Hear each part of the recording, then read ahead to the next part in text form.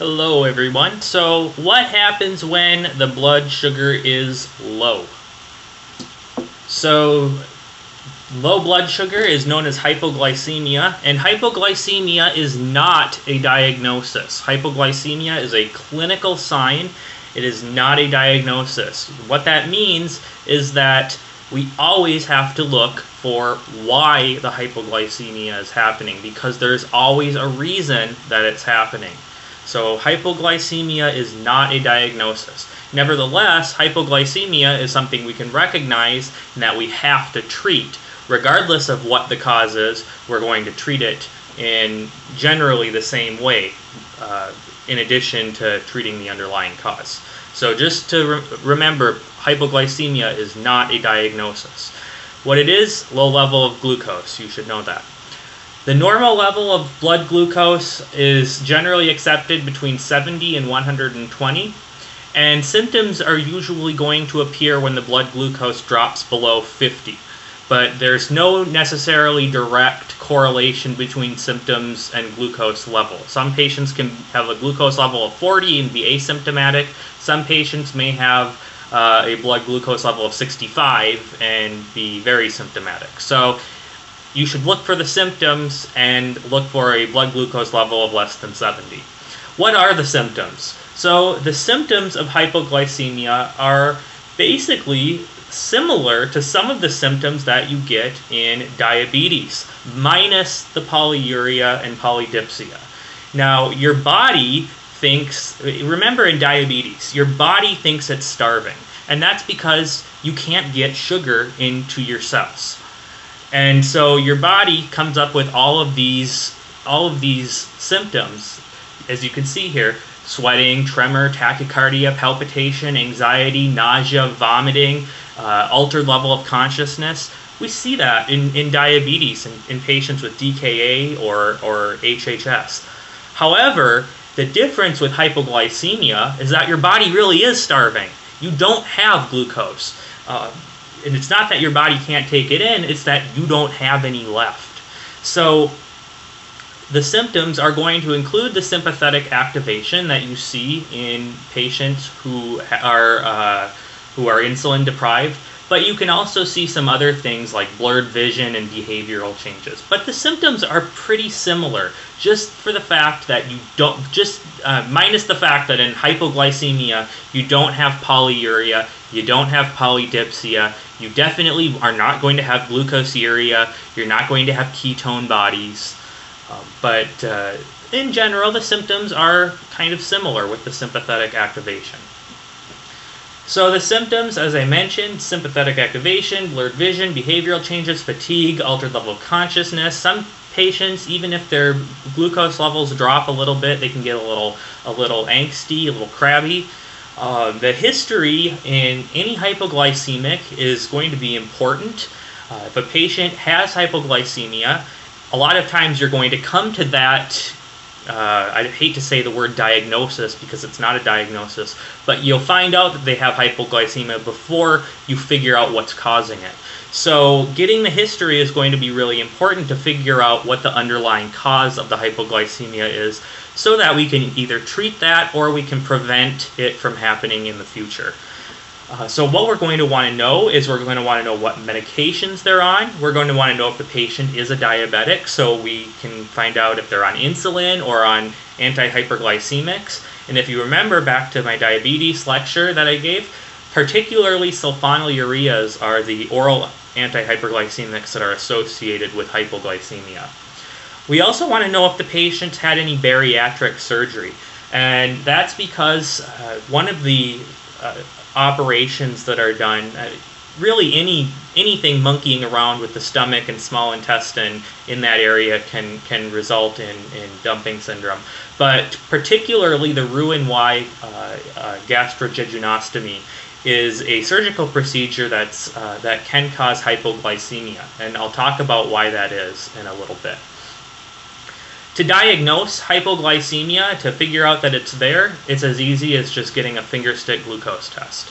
And the treatment, if the patient is alert and is able to, you can give them oral glucose intake fruit juice is generally good. Something with very simple sugars, not complex carbs, but simple sugars like fruit juice or Skittles or Starbursts or some kind of candy. Those are usually good. Something that's going to spike the glucose level up quickly. If the patient is obtunded, or if the patient has an altered level of consciousness where we don't want to be giving them anything by mouth, then you can start IV 50% dextrose. And of course, like I said, this just depends on the patient's status. And you're going to want to be treating the underlying cause, looking into what the underlying cause may be. And a lot of times the history will point you to that. It's not as difficult as it might sound. So what are some of the causes of hypoglycemia? This is not a comprehensive list, but it's, I would say, the most common causes, as well as some of the zebras that the USMLE likes to throw at you. So there's diabetic-related hypoglycemia, too much insulin, maybe the patient dosed wrong, maybe they took insulin from the wrong bottle, maybe they, who knows. Too much anti-hyperglycemic, maybe they got started on too high of a dose. Exercise, remember that muscles do not require insulin to pull glucose in, so if you go and do some running or you do some weightlifting and then you use your regular amount of insulin or your regular dose of anti-hyperglycemic, then you're at risk for hypoglycemia. Insufficient intake, and that's really true for any of us, but particularly patients who are on insulin or anti-hyperglycemics. Their doses are based on the fact that they're eating. If you're not eating, you don't need insulin. So insufficient intake can be related to hypoglycemia in diabetics as well. And then autonomic neuropathy. That's a little bit more complex of a cause, having to do with the nerves that supply the small intestine and pancreas. Postprandial hypoglycemia, this is something that you're going to see in your post-surgical patients. So what dumping syndrome is, it's more of a surgical condition because it's a post-surgical complication. But what happens is that when you do a gastrectomy, you're reducing the volume of your stomach, and what's happening is food is pretty much going from your esophagus into a little pouch and then straight into your small intestine. Rather than having the food digested fully by the stomach and very gradually released into the small intestine, you're basically just dumping in your food into your small intestine. And what happens then is that the small intestine is going to overreact and is going to stimulate a very high amount of insulin release. Meanwhile, you're not absorbing the nutrients from that food very quickly. You're absorbing it at normal rate, but your insulin is going to spike. And so that's what dumping syndrome is. So the insulin level spikes, but you're not absorbing the glucose fast enough, and so you'll go into a hypoglycemia. And so that's why the patients who have bariatric surgery are at risk for hypoglycemia. Galactosemia is an inherited condition. It's autosomal recessive. That's usually something that a child would be diagnosed with at birth. Infection can cause hypoglycemia. Liver disease, because the liver is responsible for gluconeogenesis. Hypothyroidism can result in hypoglycemia. Ethanol-induced hypoglycemia, because ethanol inhibits the liver from producing gluconeogenesis. So that can cause hypoglycemia. Factitious hyperinsulinism. This would be a patient who's just actually shooting up insulin that doesn't belong to them, or perhaps they're a diabetic patient and they're purposefully giving themselves too much insulin. This is a factitious disorder, so this is actually classified under psychiatric disorders. And then an insulinoma, and this is unusual. Insulinomas are quite rare. What it is it's a benign tumor of the pancreas. And factitious hyperinsulinism and insulinoma, as well as overdose of sulfonylureas, can be differentially diagnosed, and I'll show you a table on how to differentiate those. So you're going to want to work up for the cause. As I mentioned, the history is very important, so you're going to want to ask yourself, is the patient a diabetic? What medications is the patient on? Has the patient been taking any street drugs? Have they had gastric bypass? Do they drink alcohol? Those are all questions you definitely want to ask the patient. You also want to ask or look, I suppose, to see if there's any signs of infection. So does the patient have a fever? Do they have low blood pressure? Is there a rash? Do they have crackles or rales in their lung fields? Do they have urethritis? Do they have pain on urination? Is there any wound anywhere? Do they have a headache? Those are all questions you'll think of as far as an infection, locating a source. The labs you're going to want to get. Now, these are not, you don't have to get all of these labs. I would say the first 5 or 6 you'd probably want to get. But these are all labs that could be useful in working up a cause of hypoglycemia. So a CBC and a CMP are always useful. Your CMP will show you your glucose level. CBC will be helpful to see if there's any kind of infection. A liver panel will be good to see if there's liver failure going on. Thyroid function tests can suggest a hypothyroidism. A blood alcohol level can suggest if possibly this patient has got alcohol-induced hypoglycemia. A plasma insulin level is useful to see if they have a high insulin level, either due to exogenous insulin, either due to an insulinoma.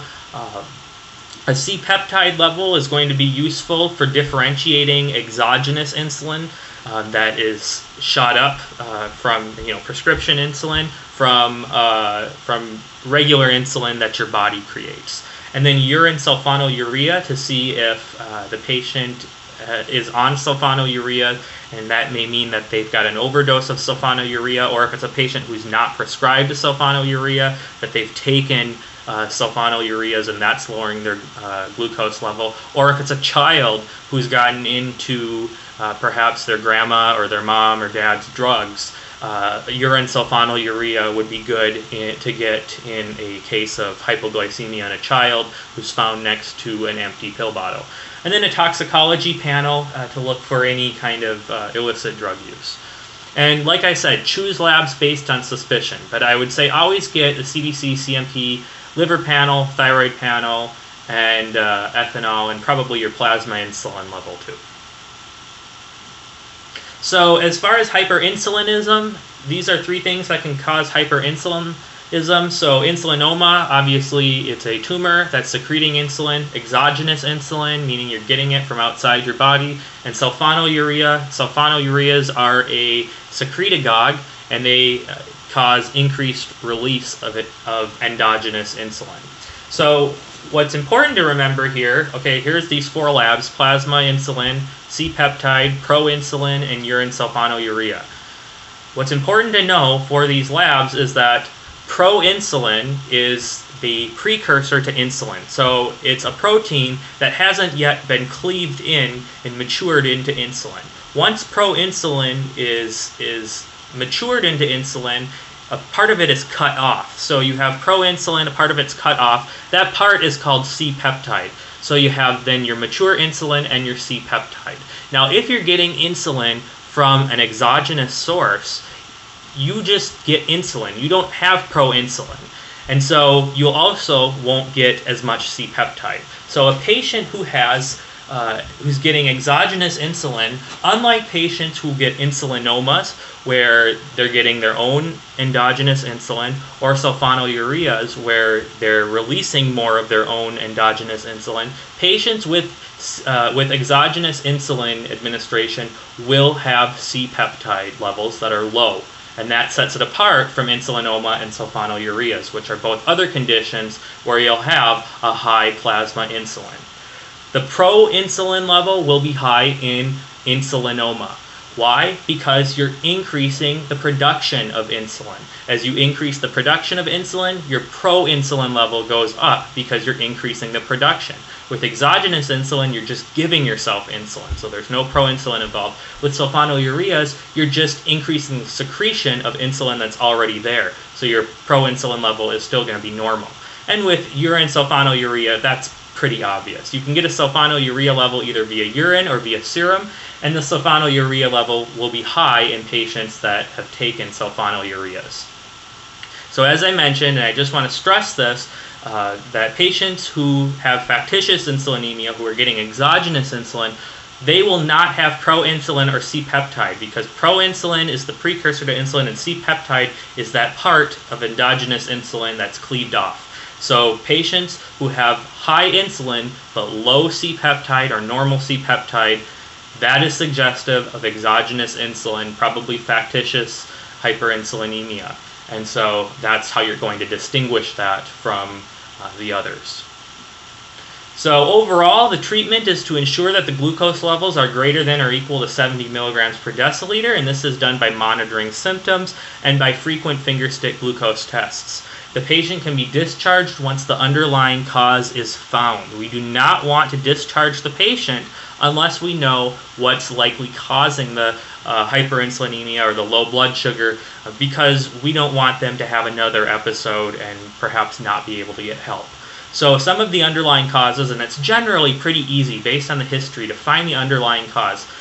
Most commonly diabetic medication related, so what you can do with that is you can change the dosage, diabetes education, helping them be aware that if you do go work out, that's fine, but make sure that you're taking your blood glucose before your meal and that you don't take as much glucose. Perhaps ask your physician for a sliding scale. Those aren't things you need to know for the USMLE, but just know that diabetic medication can cause hypoglycemia, and that exercise can be a cause as well. Dumping syndrome, the thing you're going to want to tell these patients who've had gastric bypass, and they should generally know this, their bariatric surgeon should tell them this before they're discharged. But smaller and more frequent meals throughout the day is going to be helpful for these patients so that they don't have that sudden dumping of food into their small intestine and get that huge spike in insulin levels. So smaller, more frequent meals through the day. Infection, of course, if it's going to be antibiotics. You want to ensure their fluid status and supplemental glucose and dextrose. If it's ethanol-induced, so if you have a drunk patient, when you give the D50, particularly, if it's a drunk patient who's not responsive, if you're giving that D50 IV, you're going to want to supplement that with thiamine and folic acid. If the patient has an insulinoma, which would be diagnosed via CT, that will be treated with surgery or with the insulin inhibitor octreotide. And factitious hypoglycemia, obviously that's going to be psychiatric treatment and cognitive behavioral therapy. And that's it.